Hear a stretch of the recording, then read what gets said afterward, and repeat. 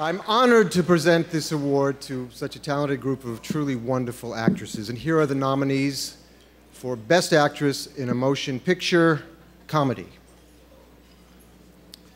Jamie Lee Curtis for Freaky Friday. Scarlett Johansson for Lost in Translation. Diane Keaton for Something's Gotta Give. Diane Lane for Under the Tuscan Sun. And Helen Mirren for Calendar Girls. And the Golden Globe goes to, oh, I love this, Diane Keaton. Oh my God, okay, all right. I'll hold it for you. Thank you. I sure as hell wasn't prepared to be rediscovered by Nancy Meyers. Let's face it, getting to play a woman to love at 57 is like reaching for the stars with a stepladder.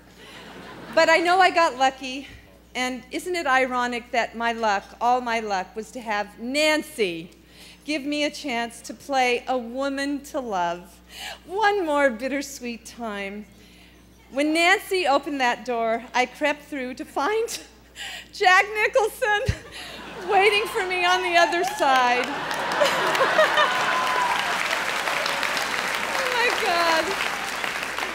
Without the insane Irishman throwing me curveballs, I couldn't have reached for anything, much less stars. Amy Paskell, the head of Sony Pictures, Amy, made it all possible by putting her money where her mouth was. Amy's green light created an unlikely alliance between Nancy, genius Jack, and me, the rediscovered eccentric.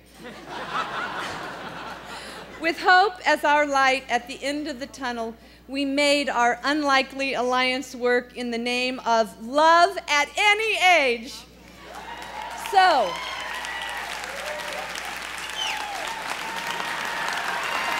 yeah. Anyway, so my dear members of the Hollywood Foreign Press, I thank you not only for making me so happy at a time in my life when this kind of honor just isn't in the cards, but also for shining light on the brilliance of Frances McDormand, Keanu Reeves, Amanda Peet, the rest of the cast and crew, and the content of Something's Gotta Give, a romantic comedy starring Jack and Diane, two people whose combined age is 125.